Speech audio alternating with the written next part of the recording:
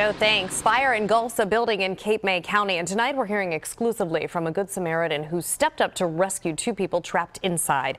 Cleve Bryan joins us live from Marmora with more on the man's heroic actions. Cleve? Well, extensive damage to the salon with an attached apartment behind me on Route 9, but thankfully no loss of life because of a brave father and daughter rescue team.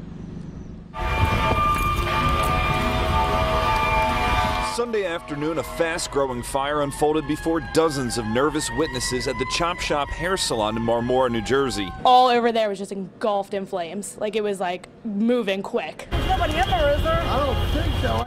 The salon was closed, but two men were trapped in the rear upstairs apartment. The fire consumed an outdoor staircase, which was their only means of escape.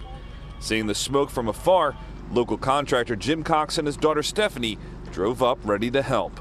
I pulled the ladder off the truck, I brought it over, extended it. I leaned it up against the walls, below the window as high as I could so they could get out easily. I got behind and held it, and my daughter held it from the front to stabilize it so nobody would fall. And they were good at getting out. They were ready. Jim gave one barefoot victim some socks and a sweatshirt. They were scared to death, actually. Shocked, scared. This video from a passerby shows Jim calmly carrying the ladder as Stephanie comes running up to help him. When it was over, the father and daughter Good Samaritan duo left before most people could give them the thanks they deserve.